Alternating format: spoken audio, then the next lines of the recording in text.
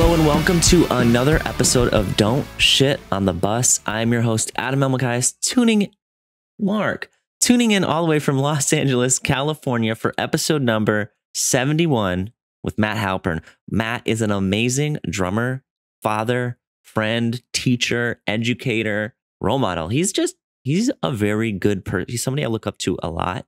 Matt and I, we used to hang out, or we think we crossed paths at shows. We know we must have. We kind of, we hang out in the same circles. And eventually we actually worked together when Matt was helping out on Warped Tour with a thing called Think TEI, which was my first time doing a workshop over and over and over. I've done them like a few times here and there, but I did these ones on Warped Tour that he kind of helped me set up where I do it every day. Like you could buy a ticket to it and we get like 20, 30 kids a day and I do a workshop for an hour. It was really cool. But anyway, I've followed Matt since then. We keep in touch loosely.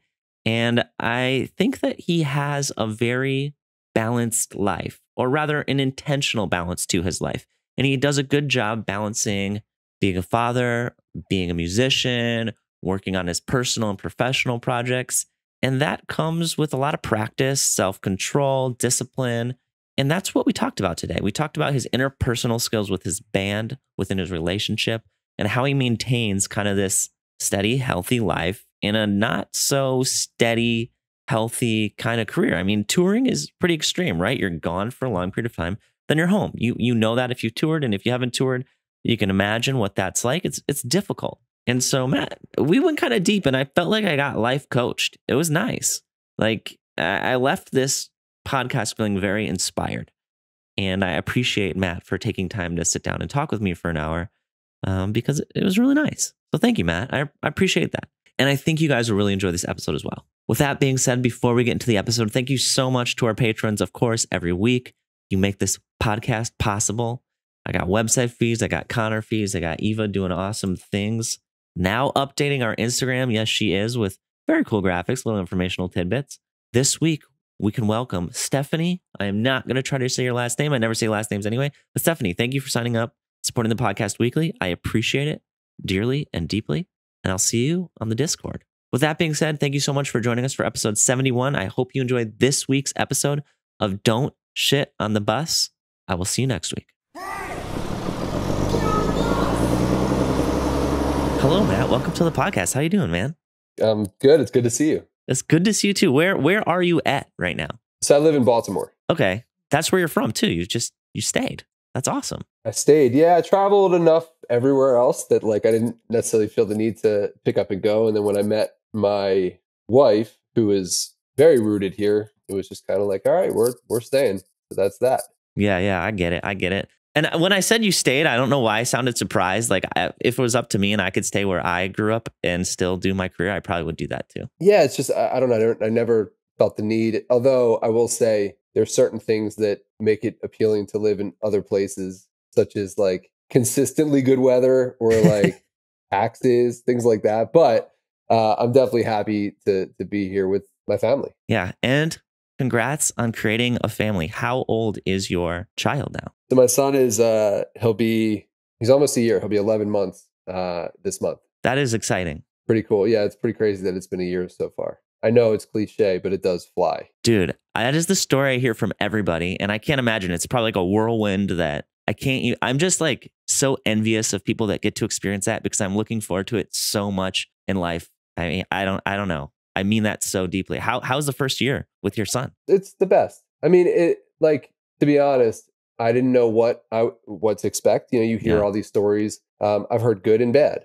I've heard people be like, oh, good luck having a relationship with your wife after your kid's born. Or I've heard like, say goodbye to sleep. Yeah. But we really haven't experienced anything negative in those two areas. Honestly, like we've maintained a great relationship. He has done really well with sleeping. I mean, I am a big proponent of education and I'm not afraid to learn from people who have done it beforehand. So early on, we took this course that was all about like sort of about sleep training, but mainly for the purpose of like making sure your child is getting enough sleep and getting enough nourishment. So when you learn those things and apply them, we found that it really worked well. So we were getting pretty good sleep like from the beginning, and all that stuff's been great. I'd say the coolest stuff is just like the milestones, like when they start saying dada or mama, or when they start Oh eating man. solids, or when they start sitting up, or I mean, my son is definitely my son because the minute music comes on,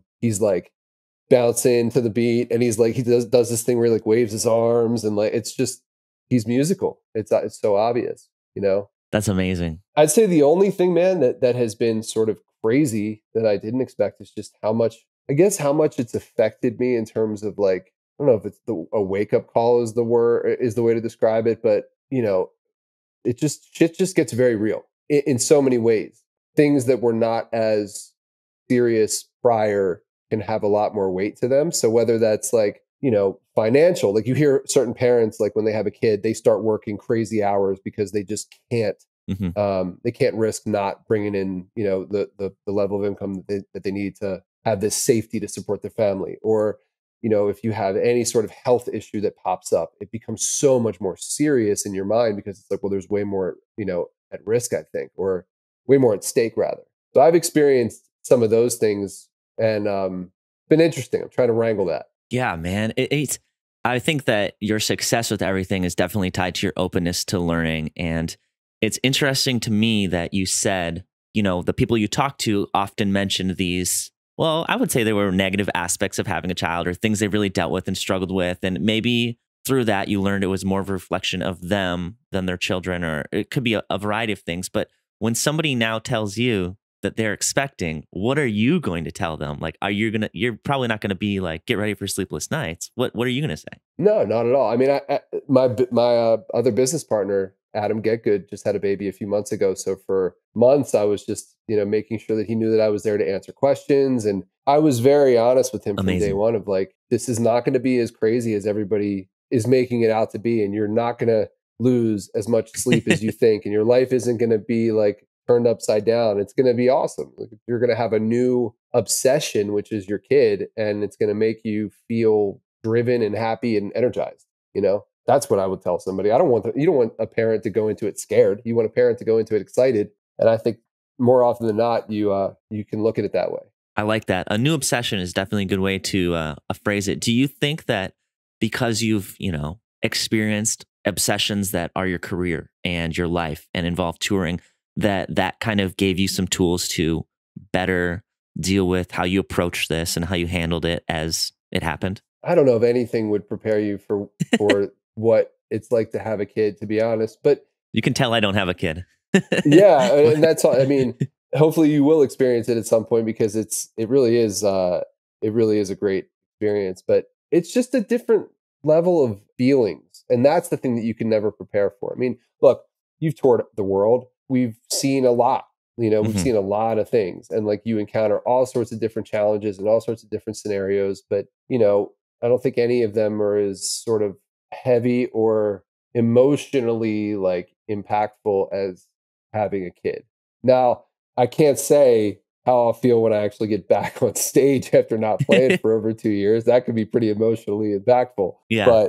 But I think what the if I could answer that question another way, I think the fact that I have done a lot of things and experienced a lot of things makes it so that I can like feel more sort of steady and like experiencing like less FOMO of outward things, and I can devote more time to being home and being with my son and not feeling like I'm missing a lot of other stuff, a lot of other Okay. things because I've experienced a lot of cool stuff. So Yeah.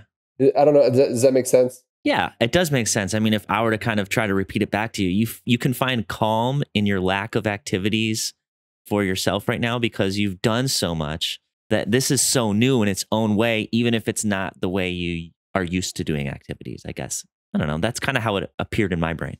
Hearing you say that, though, it's funny. It brings up a whole other point, which is there's a flip side to that, which is at the same time, having been so active and busy and out and seeing new places every day and experiencing new things every day, you really do miss that. And that's the part that if there's anything that I think I've learned about myself through this process, and not even just the baby, COVID, like that Hmm. experience of just being home and being, you know, sort of sedentary as a lifestyle. It's not for me. It's great and it's okay because I have my family at home. You know, that's a good reason to be home, and it makes it okay. But I definitely need travel. I definitely need new places, new people, new experiences. I need to play music and just live that life. Like it's become very apparent to me that that is something I should never give up. Yeah, you've lived it for so long and it's probably a big part of you. And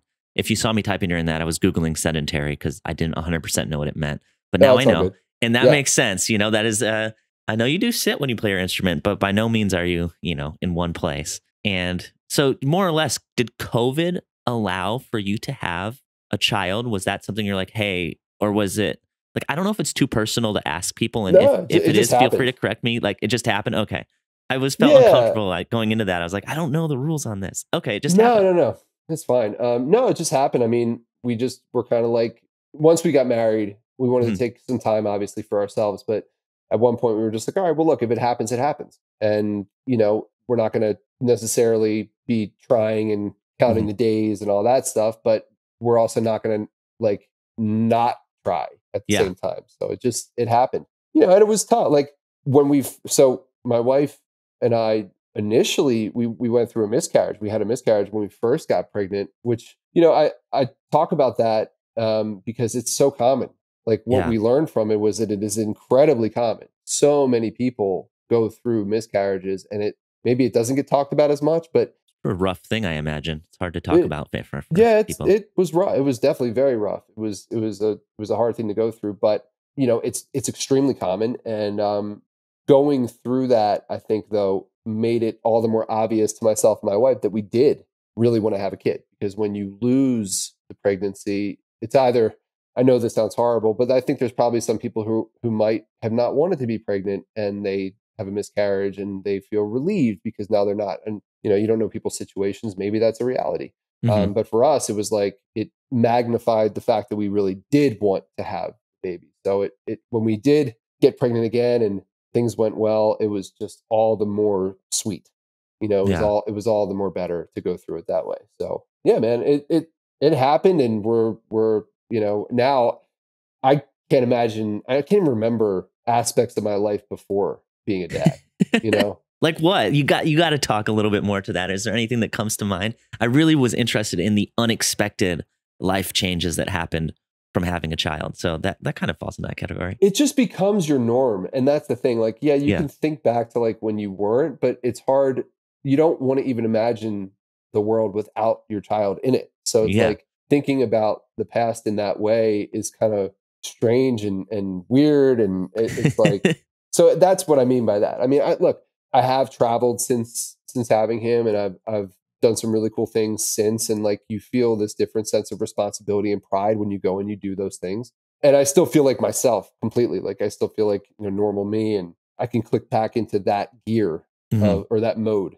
But I think there's just a different drive behind it now, and a different reason, and a different thing you look forward to in the day. It's like the thing that I'll look forward to now is if I'm away, it's like, when am I going to FaceTime? Yeah. When are we gonna talk? And it also sucks because it's like, well, what am I missing? Because when they're this young, things happen every day. So you miss little things. And I remember coming back from my last trip, and it was only like 5 or 6 days, and I was like, he looks bigger. What did I miss? So stuff like that. How do you come to terms with like what is the internal conversation been? Because obviously, or maybe you aren't okay with it, but I'm assuming you've come to peace with, okay, I'm going to miss some things, but that's okay because, like how did you talk yourself through that? Man, I've missed a lot of things even before having a kid, right? Like Okay. we all do. We Yeah. miss. I've missed every kind of thing. I've missed weddings. I've missed birthdays. I've missed deaths. Yeah. Like good and bad. I went through an experience back in 2015. I was on tour in Europe, and my dog died suddenly at home, and there was nothing I could do. So, Yeah. like when you go through things like that, you just kind of learn to accept it, and you learn that things can happen, and you just try to be optimistic and do what you got to do.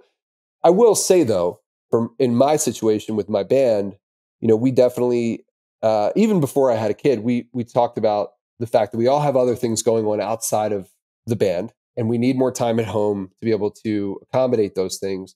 So our touring had already slowed down in terms of the amount that we were touring and the frequency of the tours. And now that still is very much in place. So we're very selective in typically we usually don't go out for more than 3 weeks at a time. And that's typically pretty manageable. And we'll try to buffer it with a month or two in between as well, so that there's plenty of time in between and the trips are pretty manageable.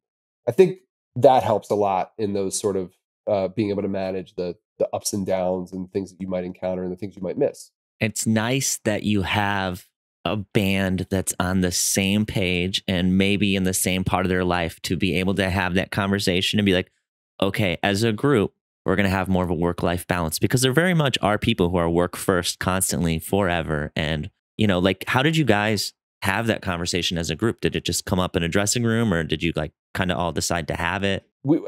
So as a band, one of the things that I think we do really well is we communicate with each other. That's sort of been an important thing, because in the past we didn't communicate well with each other and it caused problems. So we learned how to do that. And it became pretty obvious just because of different people's levels of burnout with different tours and different seasons of touring and different years of touring and record cycles and things that we had done previously. It was like, hey, like maybe we don't need to do all of this. We don't need to do it as often. We don't need to do it as much. In fact, and honestly, for us, we found that it worked better for us to not be as accessible. And there's some bands that tour all the time, year round. They're always out, and you can kind of predict their cycles. For us, we tend to do better when we are more sparse and less accessible. So it was a combination of everybody kind of realizing like we don't need to do this as much, and it's actually nice to have the perspective. And two, when we did experiment with it, we actually felt like we had better results when we did our tours and when we would put out our albums. Man, that's interesting. And it's a good kind of, I was just trying to think of how I can like parallel that to my life or things I do and learn from that. And it's just, I often look at what other people are doing and what's successful for them. And I just assume or sometimes think, maybe I shouldn't, but I think like, oh, I should do that too, because it will lead to success. But really that determines what you call success. And obviously your guys' priorities are for your business to do better, but you don't always have to work, the cliche saying, always work. You're working smarter in a way, not just harder. And you kind of figured out what worked for you guys, your life. And I mean, I don't think you could put a value on not arguing with your bandmates, like that's great that everybody kind of is on the same page. Yeah. It'll happen here and there still, but usually it happens when people don't take the hard step to communicate. Like sometimes there's hard things to talk about, but if you talk about them, you typically can avoid big blowouts. Well, I was going to say, like, before you said you have problems, you've had problems in the past because of a lack of communication. And I know that it doesn't get much closer than your bandmates other than your relationship. So some of these problems are probably pretty private, but do you have any that come to mind that are available to share with other people that maybe other bands could relate to, or just people in general? Yeah. I mean, the biggest thing was there was a time in our band's career where if there were people that were annoying others on tour or doing things that like, and this happens all the time. People are quirky, but if people continuously are feeling annoyed, usually they will then go and talk to their other bandmates about that person. And either the other bandmates will be like, oh yeah, I agree with you, that person's annoying. Or they'll say, oh, I haven't noticed that. And then the next thing you know, they're noticing it and it's driving them nuts too. And it builds up this sort of like this bad energy, and can't have that on tour. No. And it was things like that.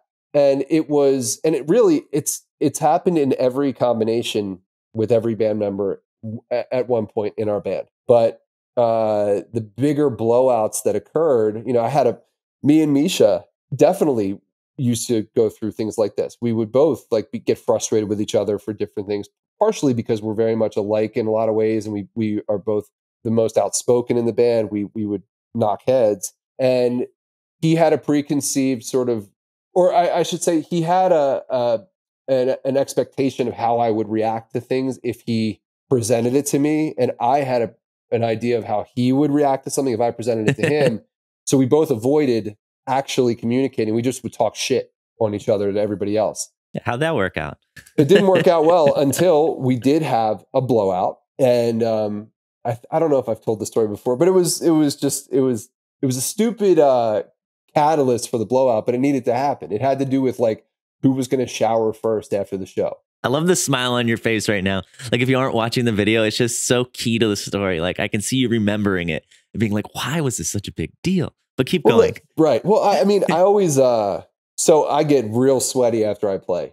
Yeah, that makes sense. And it's just not, it was never good for me. It wasn't good for my skin to like be sweaty for long periods of time. So I always like to like literally finish the show and get to a shower as fast as possible to clean up. And for whatever reason, amongst other things, this was something that was really bothering Misha. And there was one night we were in West Virginia. We were on a bandwagon at the time. This was way back, and bandwagons actually had pretty nice showers. I remember trying to go and get in the shower, but he had purposefully tried to like beat me to it to see how I would react. And I don't remember exactly what happened, but it transpired into a big blowout, big argument. Neither of us, everybody else got to shower before us, because then we ended up sitting there in the lounge of the bandwagon talking about all of our issues with each other. And we both took it a lot better than we both expected us to take it. And we really hashed everything out, and we made an agreement that at that point, from then forward, if we ever had an issue with each other, we would address it. And we would do it in a way that wasn't involving others and was done in a calm manner. So like, hey, you know, Misha said to me, if you ever have a problem with me, come find me, say, hey man, can we talk? And we'll go for a walk, or we'll go get a coffee, and we'll talk it out. And we've maintained that, you know, since that time. And I think that was like 2011, 2012, maybe 2013, somewhere in that range. And since then, you know, we've gotten closer and closer. We've become really tight, and we typically don't have any issues with each other. And then, so that, I think that experience kind of bled over to the rest of the band, and they saw that could work. So at different times, people would try to communicate that way. And over time, it got a lot better. That's sort of how it transpired. That's great. I think, correct me if I'm wrong, you joined the band in 2009? Yeah, like late 2008 or 2009. Yeah. So like, I mean, it's a good thing that happened in some way, like 3 years after you joined the band. And then from there, you guys are probably just learning so much. Because if that would have happened 3 years ago, I can't imagine it would probably be a less enjoyable experience to be in the band for those 5 or 6 years. So yeah, it's good you guys kind of figured that out early and figured out what made it work. And I'm picturing the night of West Virginia, like being a fan in the crowd and just seeing you and Misha running off stage like really fast, trying to get to the shower. And the fans are like, where are they going? What's the rush? It's like not what you would think. Yeah, and it's such a stupid thing, and you know, but that was the incident that kind of broke the straw that broke the camel's back. Yeah, I mean, when you're with people for how long you're with them on tour, and I'm sure anybody listening who tours understands, or even if you have a roommate or a best friend or your parents come visit you for a week, you know how that gets. Just imagine that's every year, all year. And I'm sure you were touring a lot back then too. Like everybody has to work first, way more at the beginning of the career than they do later on. Yeah, a lot of people in close quarters too. That's the other part. So yeah, I like that story. That's a good story. You should tell it more often. Yeah, there's tons of stories like that. I think if we, who knows, you might dig some more out of me. Yeah. Don't want to give them all away. I interviewed a guy who did a book on the Office, the show The Office. And he interviewed all the members of all the people, like 72 different people involved with the show over the course of 10 years, pretty consistently. And I was like, how do you get all this information out of them? And he's like, you need to ask the questions that they don't have answers for already. And I was like, oh, that makes so much sense, but I never thought of that. Good. That's a great method for getting good answers out of people, for sure. Because I'm sure you would have been bummed if I got on here and I was like, what's your favorite tour memory? And I just made you do all the hard work and digging. It's too much at once. It just comes, you don't, and then you can't remember anything. How would you answer that? It's so hard to answer that question. Yeah, like to you, I have an answer that I've said before and that I thought about once, and I just kind of keep it as my stock answer because it's too hard to dig around unless somebody takes you on that journey, in my opinion. There's too much that happens. So have you gone back out with Periphery yet in this since COVID or no? No. The closest thing was actually last week. So through my software company, Get Good Drums, we work with the company Sweetwater, who is a big online music retailer, and they have a store as well. But they're one of our retailers. They sell our products. So myself, Misha, and Des, who are 3 of the 4 founders, went to go do sales presentations for their whole sales engineering team. Part of that presentation was that me and Misha got to jam on stage in front of a group of people 3 times, because you do 2 of 4 different. Yeah, right. 2 of 5. 5. Excuse me. Okay, can I admit here really fast something I fucked up on? Yeah, I want you to tell the story, but So for whatever reason, for the beginning half of our podcast, and now it's fine, Wikipedia was down. And I went to specifically double check my band count thing. And that's why I got that wrong. So I went to check and it was 504 like forbidden. I was like, God damn it.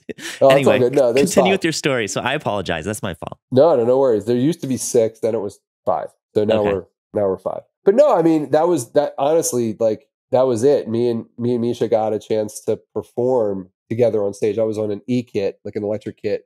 Okay. You could show what our drum samples sound like in a big live room. And it was awesome. It reinforced like, oh yeah, we missed the shit out of doing this. What a tease. Huge tease. Yeah. Well, I was trying to think the last time I saw you, because my relationship with you is like, I actually don't know you through your band. I know you through TEI and Band Happy, and that's how I met you. So I learned about your band after I knew you. And I saw you at a San Diego show, and you told me about Get Good Drums. And I'm pretty sure it was earlier on in it. So I follow along a little bit, but congrats on all your success, guys. Like, that's amazing. What you've done with that. I'm sure it's a lot of hard work, but it's awesome. Yeah, it's a lot of fun. It's a really cool project and a cool company to have, and mainly because I get to work with 2 of my bandmates, one who's a former bandmate, and then my other best friend. So that's, pretty easy to work with each other, I should say. Yeah, what a dream come true. And do you think that all the skills you learned, whether it be, the story you told about the shower and just talking, all those skills kind of lent themselves to being able to have like a successful career with your friends? Because there's always that saying of like, don't work with your friends. Do you think that is possible because of all the skills you've gained over these touring years? Yeah, 100%. I mean, the interpersonal communication skills that you get from being in a band, or I should put it this way, the opportunity to get better at those skills. There's no shortage of those opportunities, right? And it's just a matter of whether or not you take them. And I think the most successful bands that truly have longevity are the ones that do take advantage of those opportunities. Like if you really think about the bands that have succeeded, they're probably really good at communicating. They probably have a really good team around them. They probably communicate frequently about where they're at, what they want out of their career, what their goals are,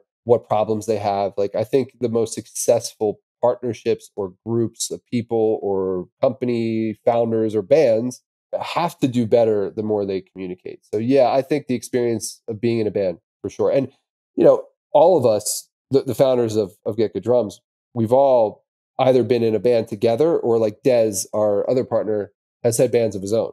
And it is typically has been like one of the band leaders in his band. So yeah, that definitely, transfers over to our company. Okay. That makes sense. Yeah. What a well-rounded life you've found within touring, because that's not always the same. Like and it's all within the kind of the same space. Like you have your touring, you have your music, which is what you love to do. And then you have another job, which relates to it, which you also get to do the thing you love with more people you love. Like, how does it feel to be where you're at in life? Also adding the addition of a family and a wife, correct? I got that right? Yep. Wife, yeah. Okay. Adding the addition of a son and a wife to your life, like 10 years ago, 2011, arguing about showers, like, would you be stoked on where you're at now, you think? Yeah, definitely. You have to remind myself all the time of like the things that I am grateful for, because as busy as we are, it's just, you stop and forget to do that sometimes, or you're thinking about what's next, or you're thinking about what else you want to accomplish or what else you want to do. And it's a question like that and a conversation like this that reminds you how great you have it. And, when I think back to even 2012, 2011, I mean, I can find things even then that I was super stoked about, that I probably didn't even realize I wasn't even grateful for at the time, or at least acknowledging that gratitude.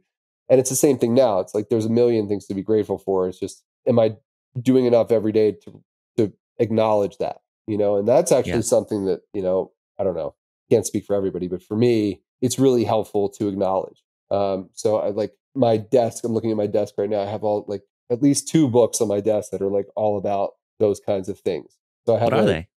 So this one is The Daily Stoic. Oh yeah, I know about this. Yeah, great book. Just read one passage a day. It kind of reminds you of things that you should focus on and things that you should not focus on, basically, and good ways to live your life. And then this other book that I have here is probably one of my favorite books of all time. It's called The Boy, the Mole, the Fox, and the Horse. I've never heard of that. I don't even know how I found it from some random post that somebody was talking about, but it's filled with like these illustrations, right?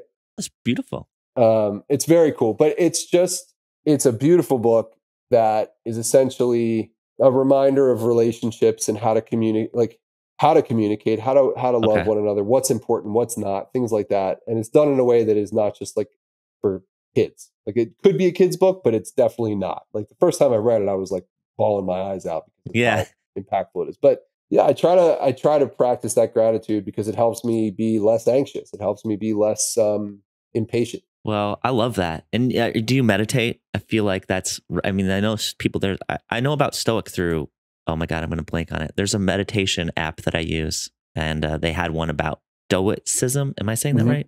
Yeah, And stoicism. that's the only reason I know about it. But do you meditate or? Yeah, I do. I've been working on finding the best methods for me to meditate, like what actually works the best. And I found that, I do it different ways. Like sometimes I'll do it under like physical stress, meaning like in my sauna.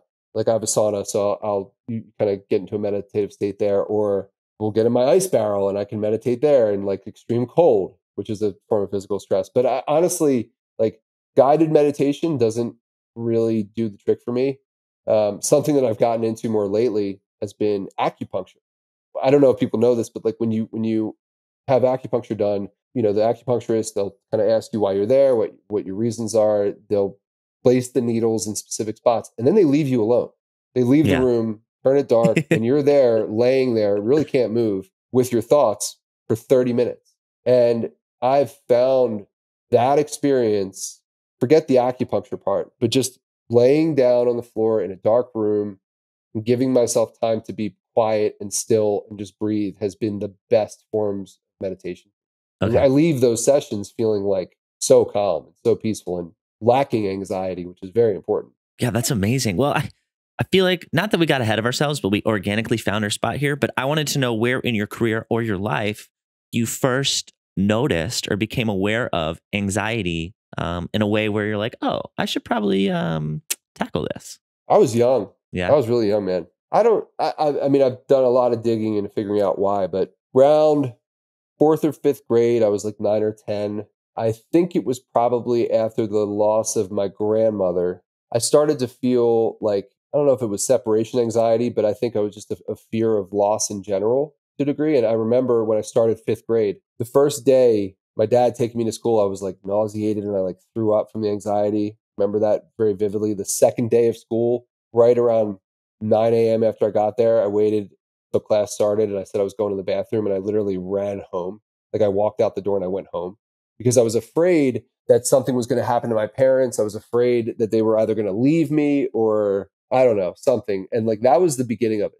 I don't, it's hard to pinpoint how long it stuck around at that point, but I worked really hard even that at that point in my life to get better with it. My parents really went above and beyond to help me too. Like my mom would we told all the kids that she was a chaperone in the elementary school, like a hall monitor. But in reality, she would go for certain periods of the day and sit in the hall so that I would know that she was there to help me stay in Wow. school and like Thank you, Mom. yeah, and conquer it. So I learned coping mechanisms back then, but I think there's just been different points in my life where it's really kind of reared its head. I think it's always been there. It's always been like a low undercurrent, like a weird energy. And I think the busier I am, the more active I am. Like when I'm on tour, for example, or very active with the band, my levels of anxiety are so low because I'm just constantly on the move. I'm around other people. I got tons going on. I have so many distractions. I'm doing what I love. It's very easy to just not even think about it. It's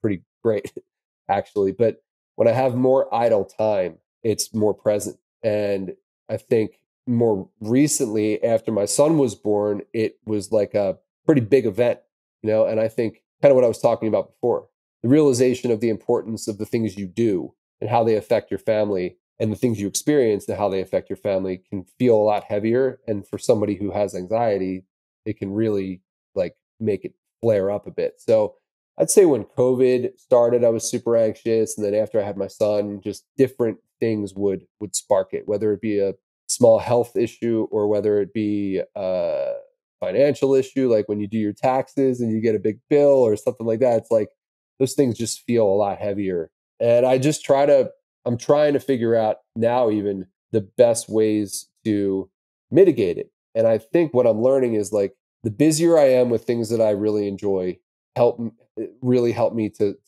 be more present, be more grateful of what I have in the moment, and also to ease the anxiety, if that makes sense. So I have this journal here where it's actually a lot harder to do. This might sound grim in a way or weird, but like I'm ready. I was listening to a podcast with the comedian Bert Kreischer, and Yeah. he was talking about how he started writing down all the things that he loves to do because he realized that if he just stays in bed when he wakes up, it makes him feel like shit, and if he doesn't do good things, it makes him feel bad. So I was like, that's kind of a really cool exercise. Like, could I write a list of like 5, 10, 20 things that I love to do that I can go and I can reference when I'm feeling anxious so that I can snap myself out of those moments. So it's actually like, it's hard to do. Yeah, other than the obvious, I mean, like we can all list drums, hang out with your significant other, hang out with your child. What are the ones that you found after you got rid of the 10 that you knew? Go for a walk, go outside and just get some sun, go to a coffee shop and just enjoy a really good coffee, go for a drive to go get a meal that I really like. Oh, I like this. Call a friend Yeah. call a friend that like is always down to talk about this kind of stuff. Yeah, Right? I know what you mean. The more I can communicate about it, the better. Find therapeutic things. Like I tried acupuncture and I found that like I really enjoy the process. I really enjoy how I feel afterwards. And it's okay to be still during it. Like that's something that I'm learning how to do. Even though there's a needle like right here between your eyes that like waves into your view, you're like, oh my God. Yeah. It's a little strange, but yeah, you get used to it. Like reading. I found that reading actually really chills me out. So if I can call on myself to go do these things, it does definitely help to lessen those periods of time when I'm anxious. And the things that you should not do are also really apparent. Like don't just sit and think and don't go and look things up online when you're afraid of something. Like Dr. Google is the worst fucking thing in the world because it's just always going to inevitably mean that you're fucked. Yeah. I have a headache. Oh, you better go to the doctor. Right. Yeah. I mean, so like, knowing what to do and knowing what not to do, knowing what behaviors are negative and bad for you, and knowing what things you can do that are really good for you. So that's sort of the process that I'm trying to really dig into and figure out. I like the idea of writing it all down. Like, I feel like I have lists about my other lists at this point because I just forget so many things. And the hardest part for me is remembering the things that I should do when I'm in a maybe not good mood that I thought of when I was in a good mood. Because I feel like all those things you said, you're like, yeah, it makes sense to go on a walk. It makes sense to read a book. But when you're in a bad headspace, those things just don't come to you naturally. So having a list to refer back to seems like a really good tool to make sure that you're like, hey, a better version of myself told me these are good things. Let's do this now. So I like that. 100. Well, because it's really hard to think of positive things if your mind is in a sort of cyclical like spiral of negative thoughts, right? That's what it could be. It's funny. My therapist was saying to me, it's like, we have to figure out ways for you to slow it down. And sort of at one point where I was having a little bit of rough time, pretty recently, actually. I mean, I've had some different bouts with anxiety.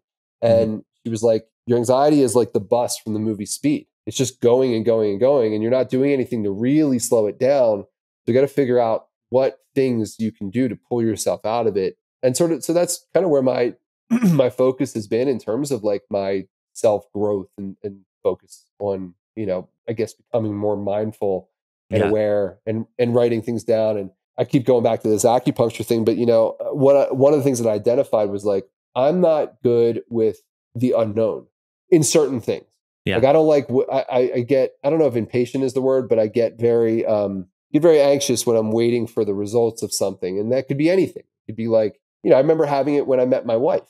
Is she going to choose to be with me or is she not? And for months, even though we were dating and everything was good, I was so anxious about whether or not I was going to actually like lock it down. And that's that's a real one. Yeah, I get you. It could be that, yeah, or it could be like, I had to do these like scans for a couple years for this very non-issue health thing, and it was like every time I would go for a scan, it was like, what's going to happen? What are the results? I'm really nervous. Or like whenever I get like my blood work done, like for normal, like a normal physical, like just waiting on those results like kills me. So I was talking about this with my acupuncturist, and she was like, the season of waiting is winter.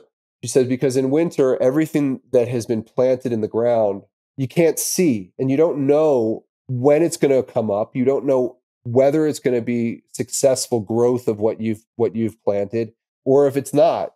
And you can't draw conclusions and assumptions until you actually see what comes up. And when the sun comes out and the warmth hits, usually the things you worry about tend to take way more energy than they should. And when the harvest is ready and you've been so worried and depleted, you don't have enough energy to actually harvest the good that's come out. So the key to all of this is to stay still, stay steady during those periods of waiting, so that when the harvest does come up, you have all the energy to deal with whatever the result may be. And I thought that was really prudent, and also like really just a really great sort of analogy to think back to. Definitely an acupuncture person. Like this person really lives it. Like that. Yeah, that's great. She's really interesting. She used to be an oncology, a radiation oncologist. What's oncologist? I was going to look it up. I can just ask. So she was a cancer doctor who focused on radiation, and she that's got to be rough. Yeah, practiced a lot of like Eastern medicine, and basically got into acupuncture and left her career doing that, and now is completely into this other aspect of healing. So she's very wise and will impart a lot of those sort of good rounded too. Like very. That's great. So anyway, but that's just one example of like something that I will now try to think of. Yeah, I mean, it's great. I like that example, and I think it's great that you're doing all these things to help you with things that come up in your personal life. And I mean, I'd be lying if I said I don't. I think a lot of those things people can relate and be like, oh yeah, I get anxious on that about those things, and I'm sure your ice baths and meditation now hopefully at least helps lower the extremes. But I was wondering, like, professionally, I mean, maybe you haven't had a chance to fully try out all your tools because of COVID, but I can't imagine anything worse than getting really anxious before you have to do your job. Has that happened to you in the past? Or do you kind of just go into muscle memory, like the zone? That's something I've never experienced anxiety with. Yeah. Like, it's because it is so, like, there's a lot of things that I think would freak people out that I really like. Like, I like speaking in public. I don't get anxious or nervous about that. Yeah, I enjoy it, right? Yeah. Performing in front of an audience, I enjoy it. So I look forward to it. And there's so much preparation before you get on stage, especially for my role within the band. Like, as the drummer, having to go record an album, basically when you go through that process of learning your parts and writing your parts and recording it, that's when it becomes muscle memory. So by the time you get on stage, it's like, you're good, at least for me. Oh yeah. I think just go through the motions. Go through the motions. I think where I will probably have to exercise a lot of these coping mechanisms will be when I'm away for a longer period of time. And it's not about the performance. It's about like missing my kid or missing my wife or, those things, and like dealing with those kinds of feelings. Because as you know, as much as there is a ton of stuff to do on the road, there's also a ton of downtime. And if you don't fill that space, then it's very easy to miss home or miss things or feel like the days are going very slowly. You bringing that ice bucket on tour? So not the one I have here, but yes, I want to bring like like one of those horse troughs that you can get at like a Tractor Supply, 100-gallon tub. And I was thinking about it, like, all right, it'll fit in one of the bays in the bus, and I can put stuff inside it. Yeah, but like we could put like weights in it. We could put like workout gear, and it's a good storage bin. And then all the venues we play have ice machines and water. Like, there's always a hose on the bus, and there's usually a spigot. So yeah, there's always a way. So yeah, I definitely thought about that.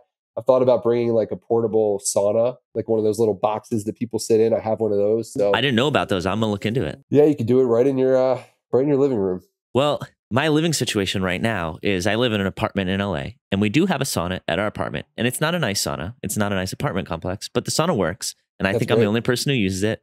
And we have a pool that is not heated in the winter. So I do have a cold dip as well. That's awesome. But gotta use them both, man. dude, I think I messed my toe up doing cold dips. So I have to do some more research on it. My aunt, who's a nurse, explained to me what I did, but I think I might have gone too hard in the cold dip world. So I'm going to have to dial it back and do something different. But I do respect, enjoy, and am enjoying learning from you because, you know, I'm traveling down these roads and this has been great so far. Like I've learned so much and I'm excited to start doing some more. I'm going to get that Stoic book. Yeah, great book. Oh, man. Well, I think I also wanted to take them. I mean, that kind of sums up most of the questions I had for you. I guess overall, I'm just really impressed. Not that I expected anything less, but I think that in band world or touring world, you know, people exist in extremes and on tour. And although, you know, you spoke to when you're doing all these things you're busy with, so you don't experience your anxiety.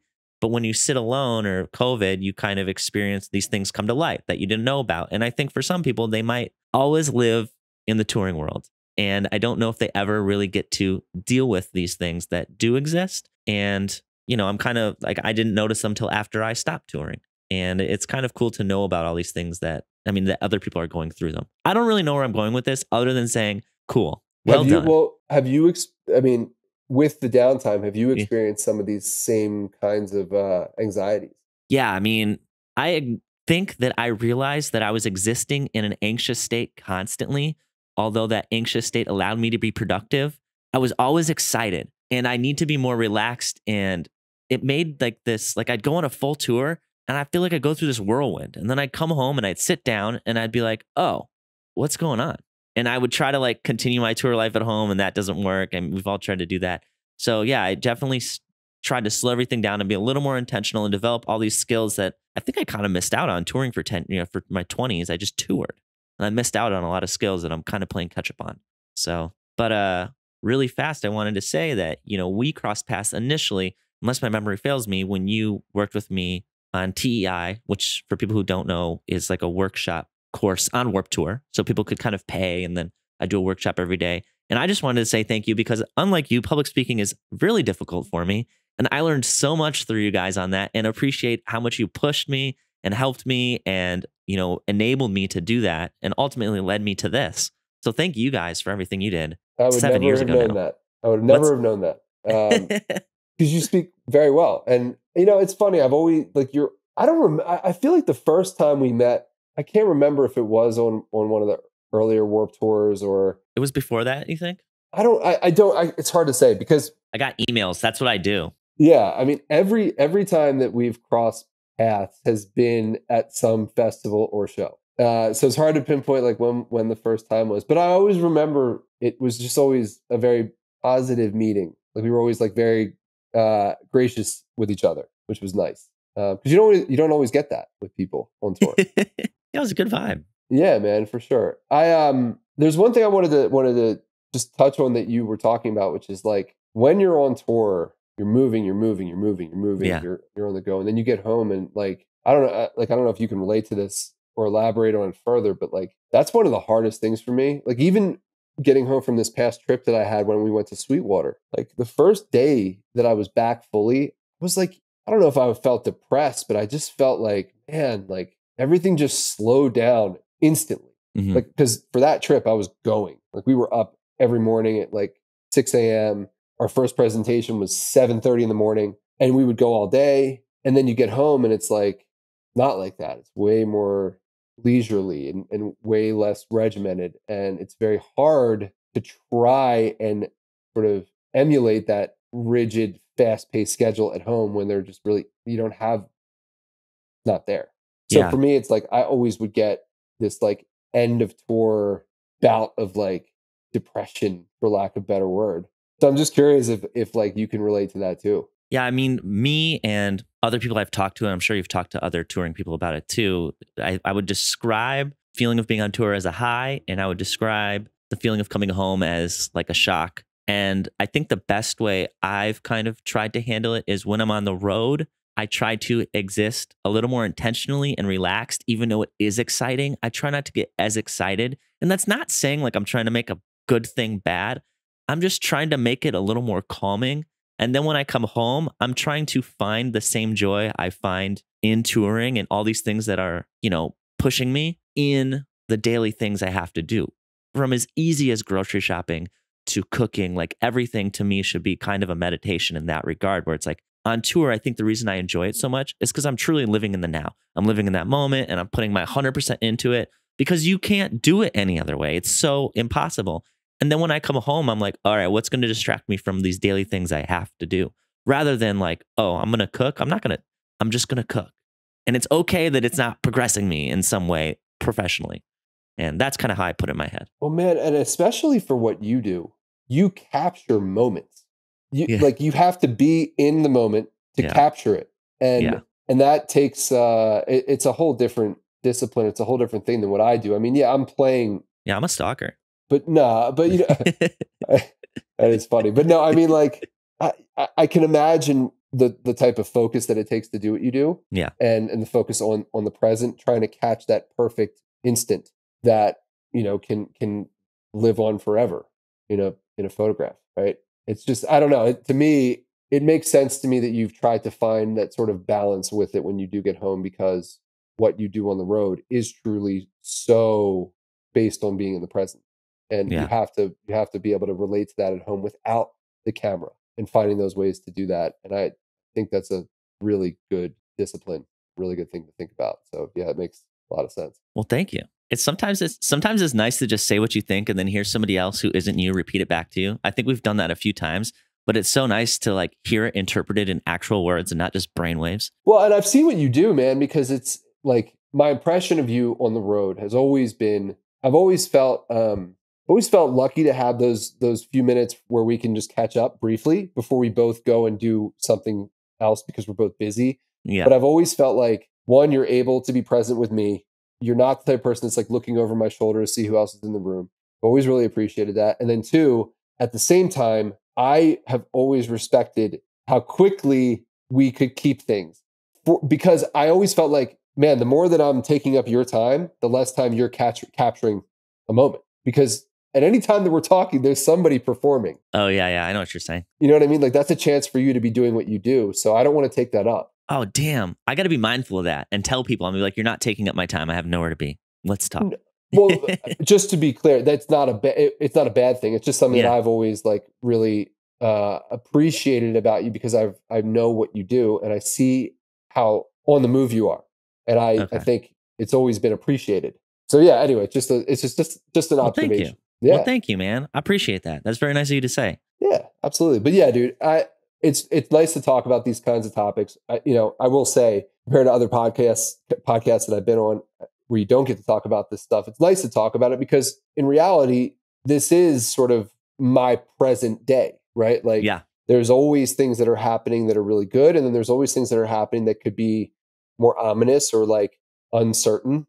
And right now I'm going through a time where I'm just trying to like navigate different challenges like in my life, and some are big and some are small, and to do it with anxiety and also a family and also a band and a business. It's like finding the way to navigate and be okay with what you're faced with is the biggest challenge. And one of the things that I'm trying to do is just for lack of a better way to describe it, it's just like dance with it all. Yeah, balance it. You just have to dance with it. Yeah. Well, I think you got it for the time being. I mean, I know you know the feeling. You're like, as soon as you're like, I got it, then life is like, what about all these things? Take this one and figure it out. Never but it's ends. Like, I'm happy that I hope you enjoy this conversation as much as me, because my goal for the podcast is to really talk about the things that I think the guest would enjoy, and hopefully come away being like, wow, that was an hour. Let's fucking go. That was great. So this was amazing to listen to, by the way. Connor, I know he's left us visually, but I'm sure he'd enjoyed it as well. Right, Connor? Yeah. Okay, cool. Well, awesome. I mean, we've been kind of serious this time. Well, not serious, but we've had some good chats. But our question we always ask people is shower shoes or no shower shoes? That's at the end of it. Shower shoes. 100%? Yeah? Always. All right. Noted. Shower shoes and, yeah, that sounds great. That sounds great. Everybody's very polarizing on that. I have not done shower shoes, but you'll just go first and I'll go after. Yeah, I do. I do the You know what? Actually, my Vans, the slip-ons that I've had since like the first Warped Tour I ever like worked on, Yeah. are still my shower shoes to this day. Slip-ons meaning like flip-flops, or slip-ons Flip-flops. meaning? Yeah, Okay, flip-flops. cool. I'm Yes, like yes, picturing the slide. I'm like, those are real shoes, man. No. Flip-flops. Flip-flops. And it's funny referencing the title of this podcast. There's ways around that too, if you do it the right way. So The hot bagging. yeah, I've talked about this before, but yeah, there's in my opinion, there's way better ways to do it than what most people consider to be the traditional hot bag. So we can talk about that at another point. A little bit less disgusting of a topic, or a little more disgusting of a topic. Okay, we'll save that for next time. Yeah, there you go. All right, thank you so much, man. I appreciate it. Yeah, thanks for having me.